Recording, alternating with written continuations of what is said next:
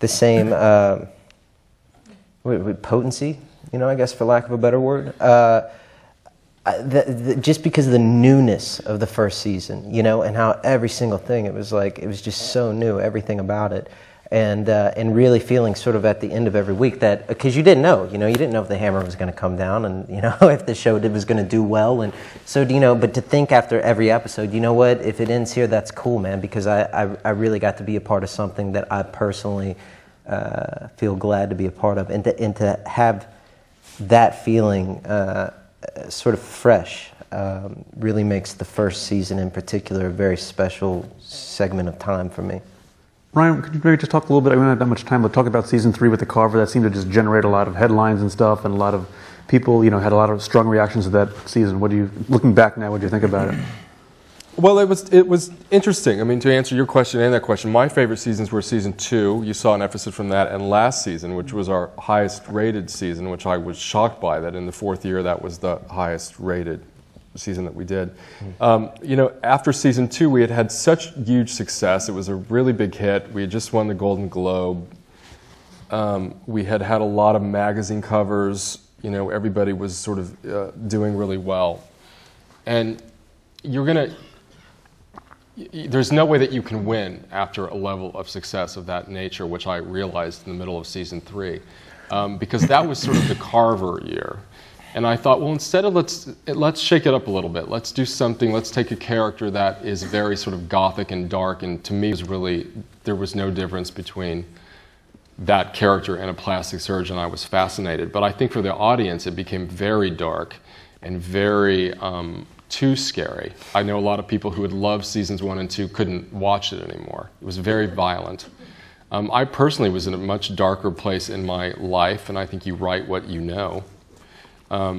So it reflected that. I know the cast hated it. And the reason why is because it had always been this very show about this family. And in season 3, we took an outside character who really was calling the shots and brought them in. And it did, as Dylan has said, become like Policewoman. With them sort of solving this mystery. And I loved a lot of episodes in that season. But and it did very well in the ratings, and the season finale of season 3 was the highest rated episode, I think, in the history of the network, when he was unmasked. But for season 4, it was really hard to sort of say, okay, let's bring it back to its roots and let's rebirth it again. Can we even do that? And we did. Mm-hmm. And I loved last season. And me too. Because it became about the family again. It became about these guys, all of them. I wasn't a big fan of season 3. And then you kind of get to a place where you're concerned that, maybe you'll be doing this thing that, I don't know, you're not enjoying yourself anymore, or that you don't like, or you're not happy with the work that you're putting out there and all that kind of stuff. And I got to say, hats off to you and you, because I felt like last season was our best. I felt like last season took the show that we started with in the pilot and continued through for the first 2 years pretty well, I think, particularly the first 2 years, and just then took it to another level, I felt like. I think it's hard to, after not feeling like you've done something that well, to go back and, particularly with all the same people, and to go back and say, okay, look, maybe it wasn't the best season that we did, but let's do something even better. And I remember saying to each other at the beginning of season 4, remember, all of us kind of felt like, all right, let's really go for it this season, Mm-hmm. And, but that is a cultural thing that you see in our culture, that you don't know until you're in the middle of it, that when you have big success, you will be brought to heel. The media does that to you. The fans do that to you. I mean, you can name every huge TV show that there has been. You've seen it this past season with Lost, after it sort of hits a huge zenith in season 2, and then people suddenly attacking it. That happened to us. And then it's interesting, because then you become an underdog, and I think you either sink or swim, and you say, okay, are we going to be 4 seasons and out, or are we going to go 6, 7 seasons?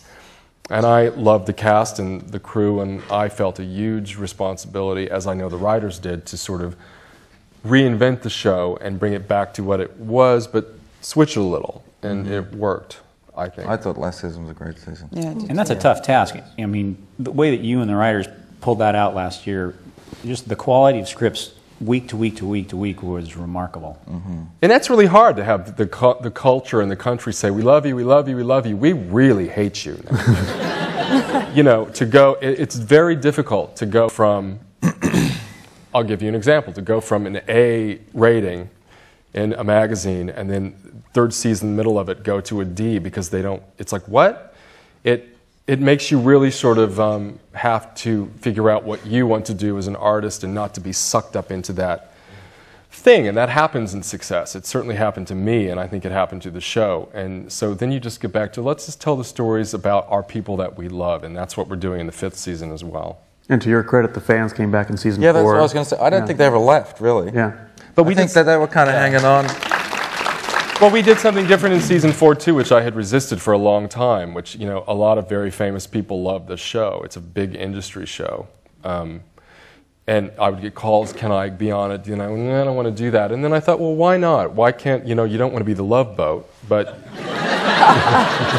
if Catherine Deneuve calls you and says, "I love the show, will you write a part for me?" I mean, who the hell am I to say no to that? That's weird to me.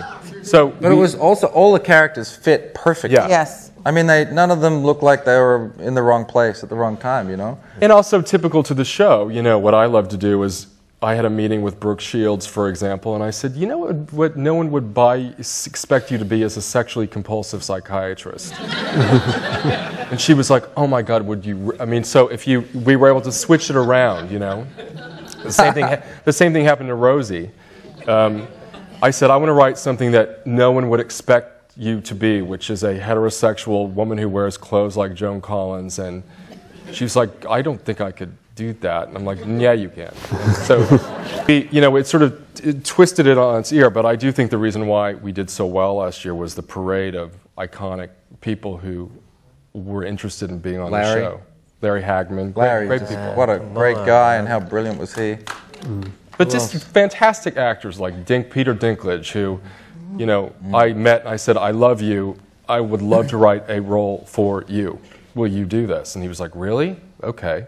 Just like really cool people that are my obsessions that I've always been interested in. And that's what I did last year and the writers did. And it worked, thankfully. And we're going to do more of that this year, because once you start getting to hang out and smoke with Catherine Deneuve, you're like, I love this. So, but that's, I think, why the show really sort of, and I think the stories were, again, it was about the guys, it was about the family, it was about, you know, Matt and Kimber and Liz and everybody, and it was... And a lot of sex. Yeah. That's all I care about at the beginning of each season. I call him up, I say, am I having a lot of sex? Oh, yeah. Then I don't care about anything else. Well, unfortunately, we have to wrap it up. It sounds like a perfect way to end the evening, and thanks, everybody, for coming. That's great. Thank you.